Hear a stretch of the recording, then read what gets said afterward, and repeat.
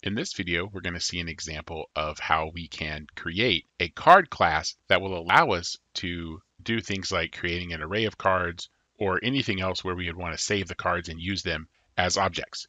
So in our previous example, we had a for loop that just generated random numbers and then used those random numbers to figure out what card to print out. Really, the only thing we could do was print out the card. Here, we'll actually be able to save those cards as we create them because we're going to be instantiating card objects.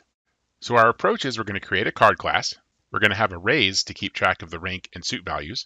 And this will allow us to extend this class for different types of cards in the future. So just like before, we'll have an array of length 13 for the rank values and of 1 to 4 for the suit values.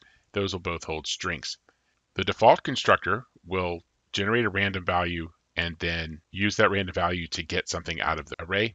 We'll have a toString method, and then we'll think about our accessors and mutators. Definitely we want accessors for the rank and suits. Mutators, though, are a little bit more interesting of a question. And I think for this class, we're not going to want mutators, because think about if you have a playing card in the real world. Well, if you're playing a game, especially one for money, and you try to change what that card is, it could have negative consequences for you. So I think actually we're going to not have mutators. We're just going to have accessors. So we'll create some getter methods for the rank and suit, and we'll just leave the mutators out. That'll give us a class where once you instantiate that card, you can't change it from there. And we may also add another constructor to allow you to choose what exact card you want to create. That'll allow this card class to be used in, for example, a deck class or something like that. It just gives you a little bit of flexibility going forward. So let's see how we write this class. So here's our old class where we just had a loop, and we're going to create a new card class. So we have a card class, and I think we want to take these same arrays since the values are going to be the same, but I'm not going to make these final because there's not really a good reason to prevent these arrays from being changed if the class is extended. So if you, for example, wanted to create a deck of Uno cards, you could certainly extend this class and then update these particular arrays to suit your purposes there. So we're going to need 2 data members, and we'll make both of those private, one for the rank, one for the suit. And then now we can let Eclipse do some of the work for us at this point. So if we click on source and then generate constructors using fields, let's create an empty constructor.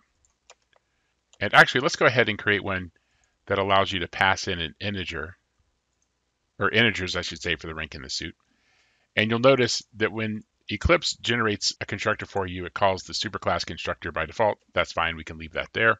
In this case, it's the object class, so probably those defaults are correct, but it's always good practice to do that, even if you don't need it, because then you're in the habit of doing it in those cases where you do. If they don't pass in these integers, we're going to want to do a random number generator. So I'll do that here. And it's going to want it to import that.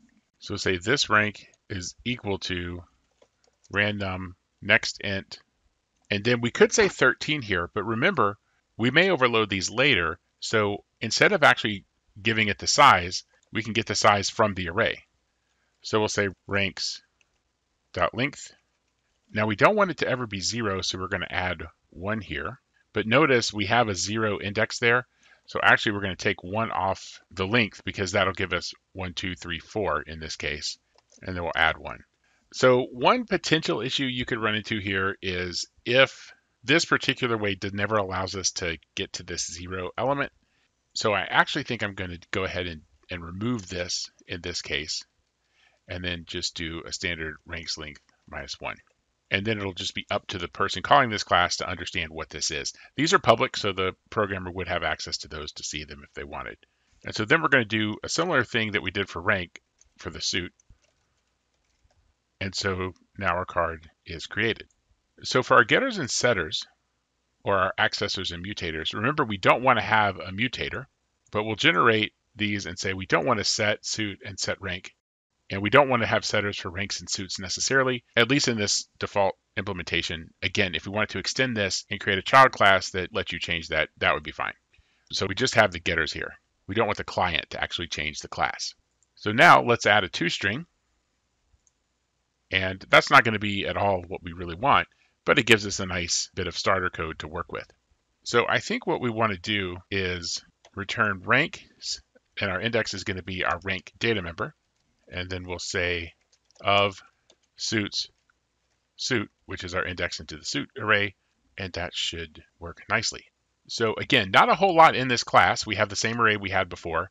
We have a rank and a suit member, and then we have two constructors. The default constructor gives us a random card, and we have this other constructor that allows the client to specify which card they want created.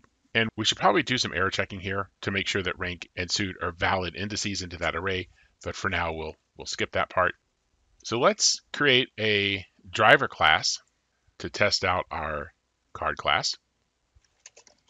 So we'll have some number of cards, and if you'll remember, our original requirements was 5 random cards.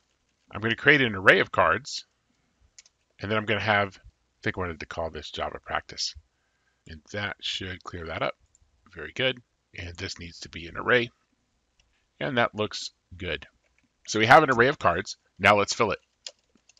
So we'll say cards II is equal to new card. And we'll just use the default constructor, which gives us a random card. Now we could at this point print the card. Then our code would actually act a lot like what we had before. And this should not be count. This should be num cards. However, what I'm going to do instead is I'm going to create a second for loop that'll print out the cards. If you'll remember back in our original implementation, we have this for loop. Once we're at this point of the code, there's nothing else we can do with those cards. They're gone. We generated random numbers, figured out what the card was, printed it out. That's it. Here, I've generated my cards, and then I print them out separately. Now again, it's more efficient to just generate them and print them at the same time, but what I'm trying to show here is that I could now use this array of cards as part of some game or something else. This gives me a lot more flexibility creating these card objects. So let's run this and see how it works. And we have an exception, array out of bounds. So we got index 4 for length 4. I tried to keep too much of the logic from before. Remember, this gives us an index from 0 up until this number, but not inclusive of this number. For the suits, this would give us a number from 0 to 3. Then we add 1, because if you remember before, we had that 0 element. So I'm going to take that off because, again, I've decided I don't want to have that 0 option there. And so now when I run this, I should get my cards.